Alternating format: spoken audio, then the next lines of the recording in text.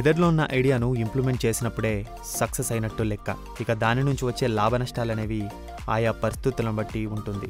అలా రాజ్ శివరాజుగా నేను మొదటి అడుగులోనే విజయం సాధించాను. నా ఐడియాను ఆలోచనలకే పరిమితం చేయకుండా మెటీరియలైజ్ చేశాను. 21 ఏళ్లకే ఓ కంపెనీని స్థాపించినప్పటికీ కొన్నేళ్లకు మరో కంపెనీలో ఉద్యోగిగా ఉండాల్సి వచ్చింది. అయితే ఆ అవకాశాన్ని ఓ గొప్ప అనుభవంగా మార్చుకున్నాను. నా కొడుక్కి వచ్చిన ఓ చిన్న ఆలోచనని కంపెనీగా మలిచి మరో పెద్ద కంపెనీని స్థాపించగలిగాను. మళ్ళీ డౌన్ఫాల్. అయితే కింద పడినంత వేగంగానే పైకి ఎదిగాను. అరేట్ అనే కంపెనీతో ప్రపంచంలో ఎన్నో కంపెనీలకు అంతకు మించి ఎన్నో కుటుంబాలను ఆదుకునే స్థాయిలో సైబర్ సెక్యూరిటీ సేవలను అందిస్తున్నాను. 3 కంపెనీలకు యజమానిగా, మంచి వ్యాపారవేత్తగా గుర్తింపు పొందాను.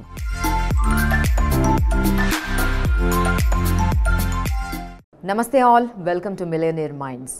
చాలా చిన్న వయసులోనే ఒక కంపెనీని స్టార్ట్ చేసి హ్యూజ్ సక్సెస్ చూసి అది ఫ్లాప్ అయినా కూడా కుంగిపోకుండా 16+ years ఒక ఐటీ కంపెనీలో ఒక ఐటీ ఎంప్లాయీగా వర్క్ చేసి మళ్ళీ ఇండియాకి వచ్చి ఇంకో కంపెనీని పెట్టి అది కూడా పాండమిక్లో క్లోజ్ చేయాల్సి వచ్చినా కూడా కుంగిపోకుండా ఏమాత్రం మళ్ళీ అరీటే అనే ఒక కంపెనీని స్టార్ట్ చేయడం జరిగింది.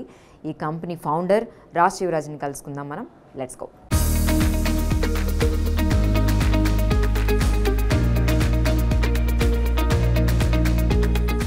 Hi, how are you? Hi SIMI, welcome. Thank you so much. So యాక్చువల్గా ఫస్ట్ లోపలికి వచ్చాను కదా, లోపలికి రాగానే నాకు ముందు కంపెనీ గురించి విన్నది ఒకటి, ఏదో ఒక పిక్చర్, ఒక డిటెక్టివ్ మూవీ చూస్తున్నట్లు ఒక చిన్న క్యూరియాసిటీతో లోపలికి వచ్చాను నేను. But after looking at you it is totally different అనమాట. అలాగే ఏమి అనిపించట్లేదు. అసలు ముందు కంపెనీ ఏంటి, దాని గురించి అన్నీ మాట్లాడే ముందు I just want to know how you reach to this point. చిన్నప్పటి నుంచి మొదలు పెడదాం మామూలుగా. ఎక్కడ అసలు ప్రాపర్ ఎక్కడ? My mother is from Bapatla. My father is from Ongole, but I very proudly say I'm from Hyderabad. నేను ఈ కంపెనీ గురించి విన్నదానికంటే ముందు యూ స్టార్టెడ్ వెరీ ఎర్లీగా, అంటే 20s ఆ ఏజ్లోనే ఆంటర్ప్రీనర్ అయ్యారని విన్నా నేను. అది నిజమా? Absolutely Simi. నేను at the age of 21 నేను మా బ్రదర్ కలిసి we started a company called Elmer softwares అని. ఓకే. చాలా ఎర్లీగా ఒక డిజిటైజేషన్ అనే కాన్సెప్ట్ అప్పుడే వస్తూ పైకి వచ్చే సమయంలో we created a company that డిజిటైజెస్ blue prints. ఆ బ్లూ ప్రింట్స్ని మనం, మీకు డ్రాయింగ్స్ ఉంటాయి కదా బ్లూ ప్రింట్స్ మీద, వాటిని డిజిటైజ్ చేసి కంప్యూటర్ ఫైల్స్ చేయటం అనే కాన్సెప్ట్ అప్పుడే పైకి వస్తుందన్నమాట. So we created a company that would take all the blueprints and make them into computer files. That grew very fast. In fact, our time low, the pace at which we were growing, Andhra Pradesh government recognized us as the fastest growing IT company and requested me to go to Germany to represent the IT industry of AP. You know, this was when I was 21-22 years old. Okay. అప్పుడు start అయిన entrepreneur journey I think that stayed with me. దో నా లైఫ్లో చాలా మటుకు ఒక ఎంప్లాయీగా ఉన్నాను, but even as an employee I was always like very entrepreneur in my nature. And then about 7 years ago నా employment వదిలేసి I started your own company. I started my own company. And you started hiring people also. Absolutely. అదేంటి ఆ company మీరు first start చేసిన ఈ IT company ఏదైతే ఉందో దాని ఎక్స్పీరియన్స్తో మళ్ళీ జాబ్లోకి రావాల్సి వచ్చింది కదా? I mean you told me just now ఎంత ఫాస్ట్గా గ్రో అయ్యారో అంతే ఫాస్ట్గా ఇదైపోయిందని. అప్పుడు అసలు ఏంటి మైండ్ సెట్ ఏంటి, ఏమనిపించింది? మళ్ళీ నేను జన్మలో ఆంటర్ప్రినర్కి అవ్వను, అసలు నాకెందుకు నేను జాబ్ చేసుకుంటాను అనిపించిందా?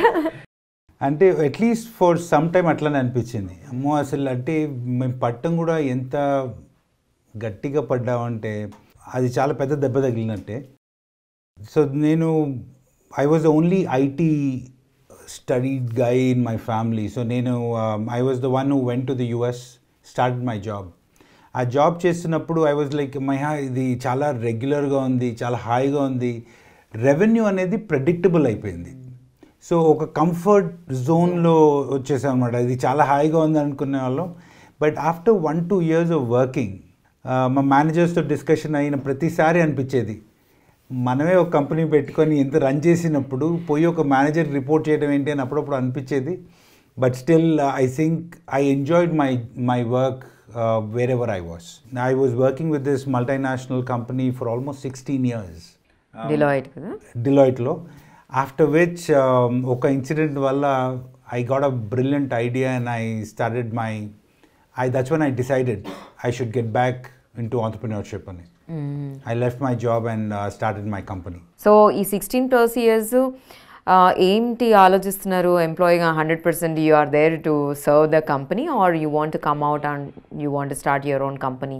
కొన్ని కంపెనీస్లో లైక్ డిలాయిట్ లాంటి కంపెనీస్ ఏంటంటే they give great opportunities for you to grow.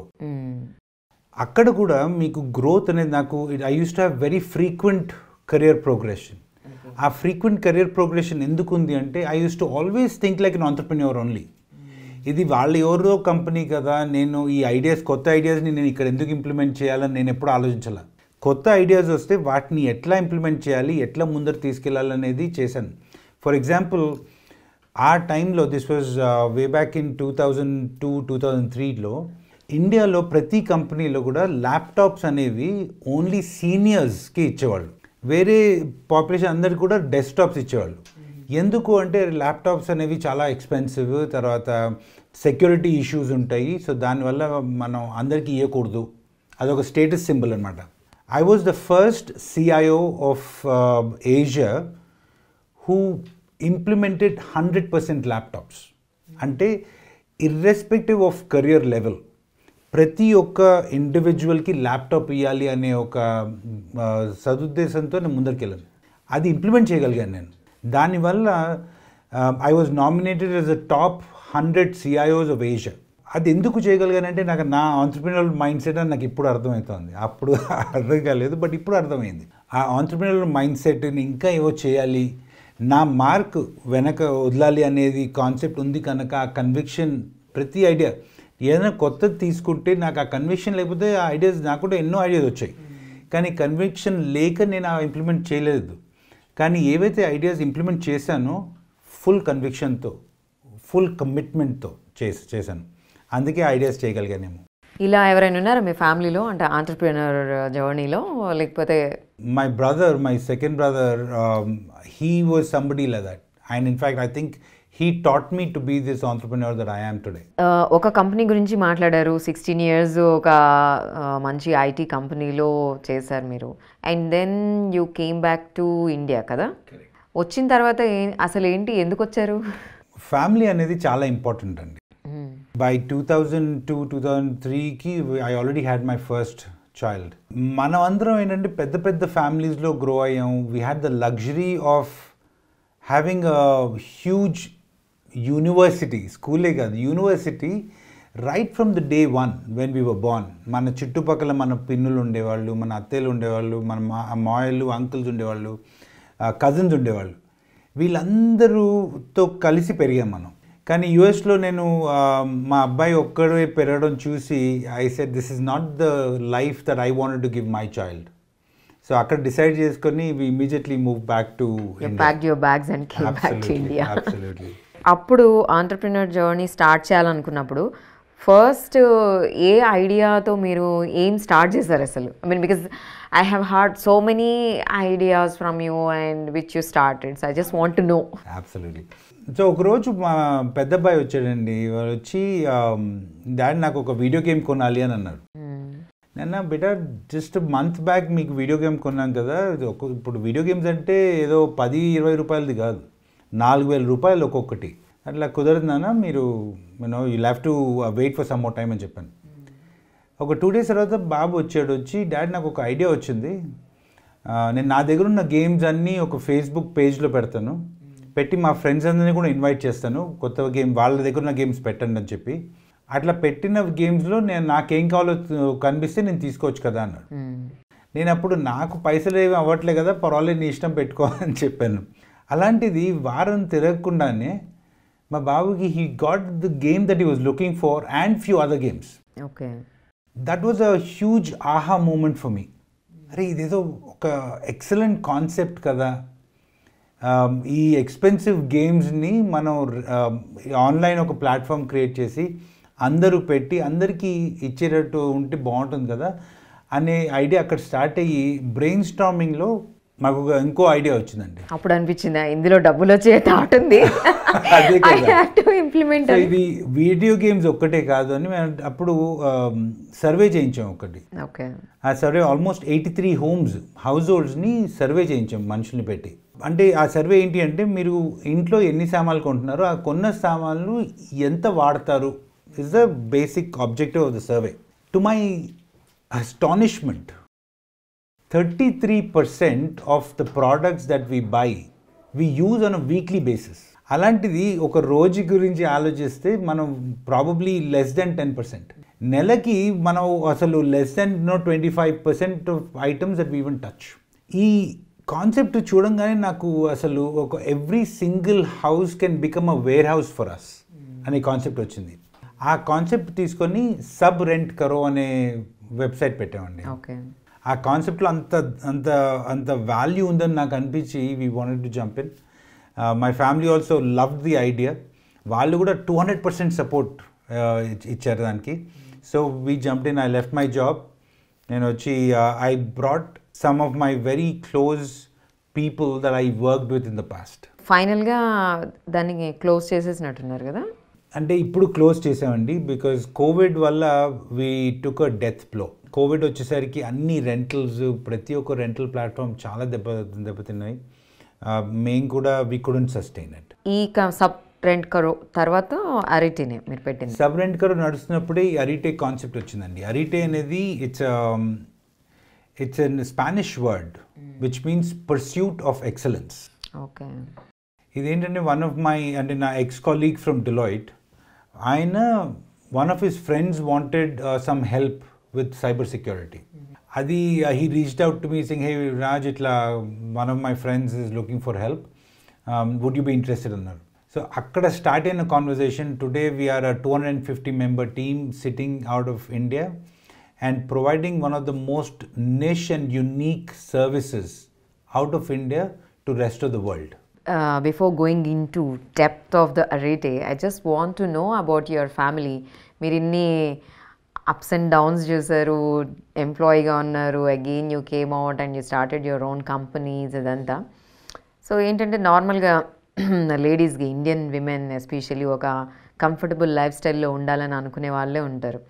So you been 22 year successful married life. ఎలా అంటే మీ వైఫ్ మీకు మీరు ఏం చెప్తే అది నమ్మేసి ఓకే జాబ్ మానేస్తానంటే ఓకే అని, మళ్ళీ ఇంకొక కంపెనీ పెడతానంటే ఓకే అని, మళ్ళీ దానిలో అప్స్ అండ్ డౌన్స్ చూసినప్పుడు మళ్ళీ ఇంకొకటి పెడతానన్నప్పుడు ఈ జర్నీలో తన పార్ట్ ఏంటి అసలు?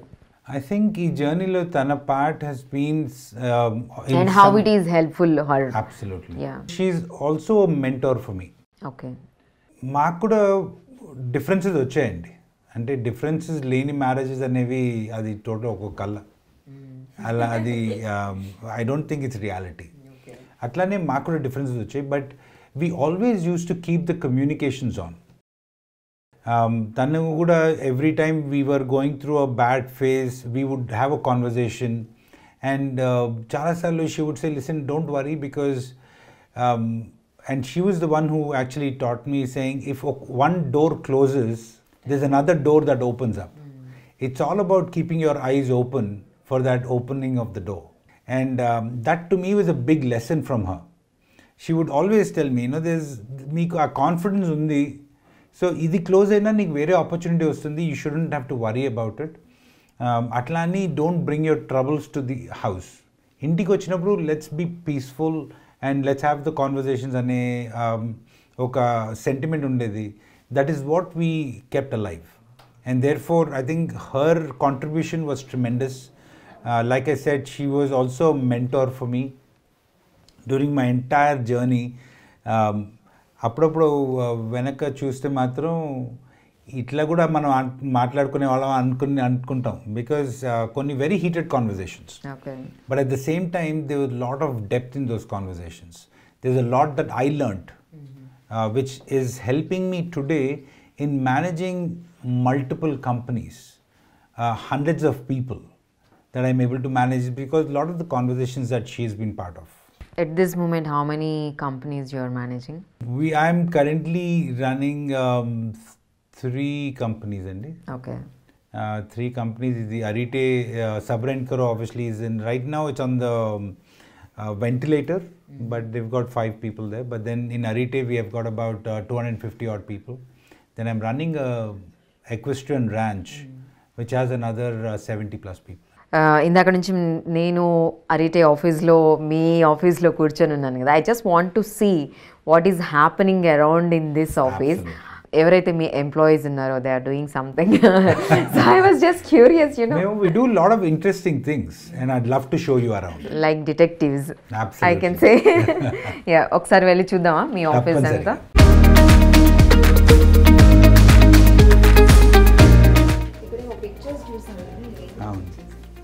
ఈ పిల్లలందరూ కూడా they are sexually abused kids.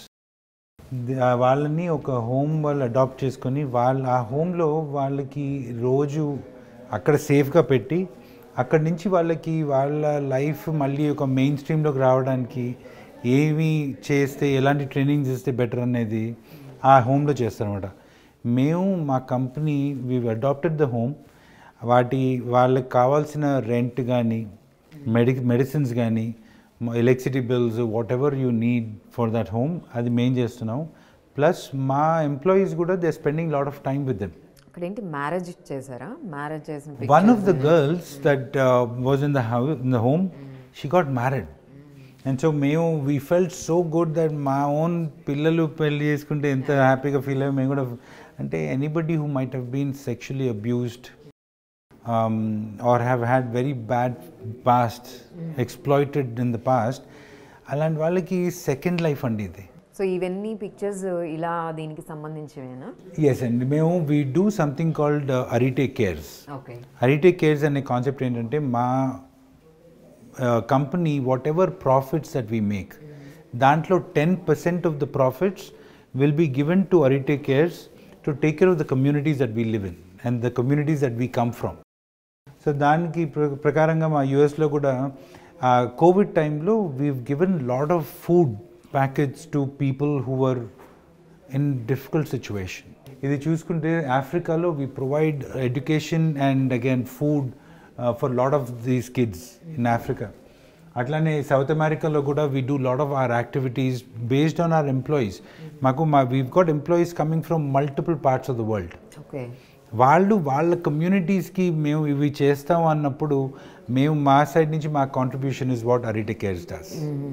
ఏంటి ఇప్పుడు ఇక్కడ ఎంతమంది ఎంప్లాయీస్ ఉన్నారు? So as you can tell we are about 250 odd people అండి. Okay. All of the people that you see here these are people who are in to digital forensics, cyber forensics అనమాట. వాళ్ళు any cyber attacks అయినప్పుడు ఆ company logs తీసుకొని ఆ లాగ్స్ని analyse చేసి అసలు attack ఎట్లా అయ్యింది, ఆ అటాక్ వల్ల ఏం ఇంపాక్ట్ అయ్యింది, దాంట్లో ఎంత డేటా పోయింది, అవన్నీ కూడా అనలైజ్ చేసి we help them come back to normal. So వాళ్ళ బిజినెస్ని రిస్టోర్ చేస్తాం. ఓకే. ఎప్పుడు చూసినా కూడా ఈ దొంగతనాలు, ఇంకెవరో కొట్టుకోవటాలు కానీ లేకపోతే కంట్రీస్ మధ్యలో వార్స్ చూస్తున్నాం. మనకు కనిపించనివి ఏంటంటే cyber wars. Every single day there are a lot of these cyber attacks that are happening in the world. ఆ cyber attacks మనకు కనిపించవు. ఓకే. వాటిని we are the people who are the front line for all of these attacks. Okay. We help companies who are being attacked and for them to come back and stand on their own feet. మేము చేసే పని వల్ల లక్షలాది మంది వాళ్ళ జీవనాధారం కోల్పోకుండా, వాళ్ళ జాబ్స్ పోకుండా, వాళ్ళు ఇంటికి మంచిగా వెళ్ళి మళ్ళీ హ్యావింగ్ దేర్ జాబ్స్, అలాంటివి ఈజ్ వాట్ వీ డూ. మేము చేసేది సైబర్ వర్క్, కానీ end of the day we are actually saving lives and livelihoods of people. ఈ సైబర్ ఫోరెన్సిక్ అనేది సింపుల్ లాంగ్వేజ్లో చెప్పాలంటే ఇప్పుడు హాస్పిటల్స్ అనుకోండి, లేకపోతే బ్యాంక్స్ అనుకోండి, లేకపోతే ఎడ్యుకేషన్ ఇన్స్టిట్యూషన్స్, లేకపోతే మిలిటరీ ఆర్ ఎనీథింగ్, అక్కడ ఈ మీరు ఏదైతే అరిటే బిజినెస్ ఏదైతే చేస్తున్నారో ఎలాగ వర్క్ అవుతుంది అసలు నార్మల్ హ్యూమన్ బీయింగ్ దీంట్లో? కరెక్ట్. మన every day general normal day లైఫ్లో మనం ఏం చూడం అంటే ప్రతి ఒక్క ట్రాన్సాక్షన్ ఏవైతే వెనక అవుతున్నాయో అన్నీ కంప్యూటర్స్ మీద అవుతున్నాయండి మంచిగా. ఆ ట్రాన్సాక్షన్స్ వాటిని ఒక థ్రెట్ యాక్టర్స్ అంటాం మేము. ఆ థ్రెట్ యాక్టర్స్ ట్రాక్ చేస్తున్నారు. మనం ఏమేం చేస్తున్నాం అనేది వెనక నుంచి ట్రాక్ చేసి మనం చేసే వాటి వల్ల వాళ్ళు ఎట్లా లాభం పొందొచ్చు అనేది ట్రై చేస్తున్నారు. ఇక్కడ మేమేం చేస్తామంటే వాళ్ళు అట్లాంటి అటాక్ చేసినప్పుడు మా టీమ్స్ ఫస్ట్ వెళ్ళి రెస్పాండ్ అయ్యి వాళ్ళు మన కంపెనీస్ నుంచి లాగ్స్ అవన్నీ తీసుకొని ప్రతి ఒక్క లాగ్ కంప్యూటర్ని మళ్ళీ అన్లాక్ చేసి కంపెనీకి బ్యాక్ ఇవ్వటం ఈజ్ వాట్ వీ డూ. ఒక సైబర్ అటాక్ అయినప్పుడు, సైబర్ ఈవెంట్ అయినప్పుడు మేము అక్కడికి వెళ్ళి ఫస్ట్ అంతా క్లీన్ చేసి క్వారంటైన్ చేసి మళ్ళీ సైబర్ అటాక్ అవ్వకుండా చేసే పని మాది. అచ్చా, ఓకే. మోస్ట్లీ మనకి ఏ కంట్రీ నుంచి ఎవరు ఎలా థ్రెట్ చేస్తారు దాని గురించి ఏమైనా చెప్తారా? మేము ప్రతి ఒక్క కేసు మేము నెలకి ఒక ఆల్మోస్ట్ అబౌట్ 200 కేసెస్ దాకా చేస్తామండి. అలాంటిది ప్రతి ఒక్క కేసులో ఆల్మోస్ట్ 380 డేటా పాయింట్స్ గ్యాదర్ చేస్తాం. ఆ డేటా పాయింట్స్ గ్యాదరింగ్ వల్ల మేము కొలేట్ చేసిన ఇన్ఫర్మేషన్ వల్ల మాకు అర్థమైంది ఏంటంటే మోస్ట్ ఆఫ్ దీస్ అటాక్స్ అనేవి రష్యా నుంచి కానీ, ఇటలీ నుంచి కానీ, సౌత్ ఆఫ్రికా నుంచి కానీ అక్కడి నుంచి ఎక్కువ వస్తున్నాయి. ఈ అటాక్స్ అనేవి అక్కడి నుంచి మేము చూస్తున్నాం కనుక యూజువలీ ఈ అట్లీస్ట్ ఐపీ అడ్రస్ అన్ని రిజాల్వ్ అయ్యేది ఆ లొకేషన్స్లోకి రిజాల్వ్ అవుతుంది. ఏమైనా పర్టికులర్ రీజన్ ఉందా వై ఓన్లీ దీస్ 3 కంట్రీస్? అంటే they are the smartest in hacking అని కూడా చెప్పచ్చు. ఓకే. ఎందుకంటే నేను చాలాసార్లు మన సైబర్ పోలీస్ కూడా చెప్పింది ఒకటే, మనకంటే నేరస్తులు ఇంకా ఒక 2-3 ఆకులు ఎక్కువ చదువుంటారు. వాళ్ళు 2-3 స్టెప్స్ ఎక్కువ ఫాస్ట్ ఉన్నారు. సో మనం కూడా వాళ్ళ లెవెల్లోకి ప్రిపేర్డ్గా ఉండాలి. That is what we are helping a lot of the companies do, and in some situations we are also helping cyber police in trying to give them information that we can. ఇప్పుడు ఎవరికి ఎలాంటి కంపెనీస్కి మీరు work చేస్తున్నారు? ఇప్పుడు first మా core business వచ్చండి any company that might have been attacked by cyber criminals. Okay. అంటే మేము యూజువలీ పనిచేసేది సైబర్ ఇన్సూరెన్స్ ప్రొవైడర్స్తో. సైబర్ ఇన్సూరెన్స్ ఎవరైతే కొంటారో వాళ్ళు when they get impacted by cyber ఆ టైంలో వాళ్ళు మాకు రీచ్ అవుతుంది, ఈ కంపెనీ వాళ్ళకి అటాక్ అయింది, మీరు ప్లీజ్ కాస్త హెల్ప్ చేయండి అని. సో మేము ఇండైరెక్ట్గా సైబర్ ఇన్సూరెన్స్కి పనిచేస్తాం, కానీ are direct clients are people who might have been impacted because of cyber attacks. Okay. మీ దాకా రావాలని అంటే అసలు ఈ కంపెనీ ఇలాంటి ఒక సైబర్ ఫోరెన్సిక్ ఆంటర్ప్రినర్షిప్లోకి రావాలి అని అంటే ఒక పర్టికులర్ ఏమన్నా క్వాలిఫికేషన్ ఏంటి అసలు? సైబర్ ఆంటర్ప్రిన్యూర్స్కి క్వాలిఫికేషన్ అనేది నాకు at least I started was a great opportunity. Anybody who's got lot of background and experience and knowledge in cyber security వాళ్ళు దిగితే I think they can serve this market even better. ఈ thought అసలు ఎలా వచ్చింది? How you got this? Because you been in to IT company 16+ years. Correct. అక్కడి నుంచి వచ్చిందా లేకపోతే? నా ఎర్లియర్ జాబ్లో as the IT head one of the departments that was reporting in to me was cyber security. Okay. కానీ మీరు ఇప్పుడు చూసుకుంటే the number of attacks that are happening in the world, cyber security అనేది it's become a very critical business for lot of companies, critical activity. దీంట్లో చాలా requirement ఉంది and they are not enough companies managing and helping from a cyber perspective. So ఆ opportunity నాకు కనిపించింది. కానీ luckily నా partner జో man అని యుఎస్లో ఉన్నారండి. ఇది ఆయన థాట్ యాక్చువల్లీ. ఆయన మనం ఇట్లా చేద్దాం అన్నప్పుడు we were able to put our thoughts together and come up with a great organization out in India to support the US clients. Okay. ఈ Arete company నుంచి throughout the world you are serving, Yes. right? So how many countries you are doing that? Currently we are serving the US, Canada, UK, and this year we will be starting to serve the EU, APJ-lo Japan, Singapore and Australia. ఈ year plans ఉన్నాయండి. ఈ రూమ్లోకి వచ్చాక first దీని మీద కనిపించింది నాకు ఏంటి, చాలా ఏజెంట్ పాలసీ అని, ఇక్కడేమో థ్రెట్స్ అని ఉంది, అన్రిజాల్వ్డ్ థ్రెట్స్ అని ఉంది. ఏం జరుగుతుంది అసలు ఇక్కడ? ఏదో థియేటర్ లాగా. మీరు ఈ పర్టికులర్ రూమ్ చూస్తే, ఈ రూమ్ ఎట్లా అంటే మాకు ఈ పర్టికులర్ స్క్రీన్ మీద డిపెండ్ అయి ఉంటుంది ఈ రూమ్ అంతా కూడా. మీరు ఈ స్క్రీన్ చూస్తే మేము కరెంట్లీ వీఆర్ మానిటరింగ్ అబౌట్ లక్షల కొద్ది ఎండ్ పాయింట్స్ అంటే కంప్యూటర్స్ ఓకే మానిటర్ చేస్తున్నాం. ఆ కంప్యూటర్స్లోకి ఎలాంటి ట్రాఫిక్ వస్తుంది, ఆ ట్రాఫిక్ ఎలాంటిది, కరెక్ట్ ట్రాఫికా రాంగ్ ట్రాఫిక్ అనేది ఐడెంటిఫై చేస్తాం. సో ఈ రూమ్లో కూర్చొని వాళ్ళు ఈ స్క్రీన్స్ చూసి ఎక్కడైతే థ్రెడ్స్ వస్తున్నాయో ఆ థ్రెడ్స్ని ఇమ్మీడియట్గా వాళ్ళు రెస్పాండ్ చేస్తారు. ఇమ్మీడియట్గా రెస్పాండ్ చేసి ఆ థ్రెడ్ని క్లోజ్ చేయడానికి దోహదపడతారు అన్నమాట ఈ టీంని. సో ఇక్కడ కూర్చొని ప్రతి ఒక్క లెవెల్, మాకు ఫస్ట్ ఇది లెవెల్ 1. లెవెల్ 1 అంటే ఒక థ్రెడ్ పెద్ద థ్రెడ్ కానిది ఇక్కడ అదే కానీ పెద్ద థ్రెడ్ అని తెలిస్తే నెక్స్ట్ లెవెల్కి వెళ్తుంది. వాళ్ళు ఆ థ్రెడ్ చూసుకొని వాళ్ళకి మన దగ్గర ఎంత ఇన్ఫర్మేషన్ ఉంది, ఇంకా ఇన్ఫర్మేషన్ కావాలా, అదే మన దగ్గర ఇన్ఫర్మేషన్ ఉంటే అక్కడ సెకండ్ లెవెల్లో రిజాల్వ్ అయిపోతుంది. ఇంకా ఇన్ఫర్మేషన్ కావాలంటే ఇంకా సీనియర్స్ కూర్చొని ఉంటారు వెనక, వాళ్ళ దగ్గరికి వెళ్తుంది. వాళ్ళు they are experts in who've got lot of experience, hundreds and thousands of alerts what they would have resolved. వాళ్ళు తీసుకొని దీన్ని థ్రెట్ ఇంటెలిజెన్స్, థ్రెట్ హంటింగ్ అంటారు. ఈ పర్టిక్యులర్ థ్రెట్ ఎక్కడెక్కడ వచ్చింది, ఎట్లా వచ్చింది, దేని వల్ల వచ్చింది, దీన్ని ఎట్లా రిజాల్వ్ చేయాలనేది వాళ్ళకి ఇంకా ఎక్కువ అవగాహన ఉంటుంది. వాళ్ళు రిజాల్వ్ చేసి then they send the ticket back to the company. చాలా టఫెస్ట్ రిజాల్వ్ చేసిన ఇన్సిడెంట్ లాంటిది ఏదన్నా చెప్పు. అంటే మీకు ఇప్పటిదాకా చెప్పింది చాలా తక్కువే. The biggest thing that we do in this is, చాలా మటుకు మన దగ్గర సైబర్ సెక్యూరిటీ మీద అవగాహన ఉండదు కంపెనీస్కి కూడా. వాళ్ళు ఎక్కువ ఇన్వెస్ట్మెంట్స్ చేయరు. దానివల్ల ఏం చేస్తారంటే ఈ థ్రెట్ యాక్టర్స్ ఎవరైతే ఉన్నారో వాళ్ళు మొత్తం కంపెనీని లాక్ చేస్తారు, అంటే ఎన్క్రిప్ట్ చేస్తారు ఫైల్స్ అన్నిటిని. ఎన్క్రిప్ట్ చేసి ర్యాన్సమ్ అడుగుతారు. This is called ransom wear. So ఇంత అమౌంట్ ఇవ్వండి అని. ఎగ్జాక్ట్లీ. మీకు ఈ ఫైల్స్ కావాలి అంటే, మళ్ళీ మీ ఫైల్స్కి యాక్సెస్ కావాలి అంటే మీరు నాకు ఇంత ర్యాన్సమ్ పే చేయండి, లేకపోతే మీకు ఈ ఫైల్స్ ఇవ్వము, ఈ ఫైల్స్ పోయి డార్క్ వెబ్లో డిస్ప్లే చేసేస్తాం అని చెప్తారు. అలాంటి కేసెస్లో మేము డీల్ చేస్తాం అనమాట.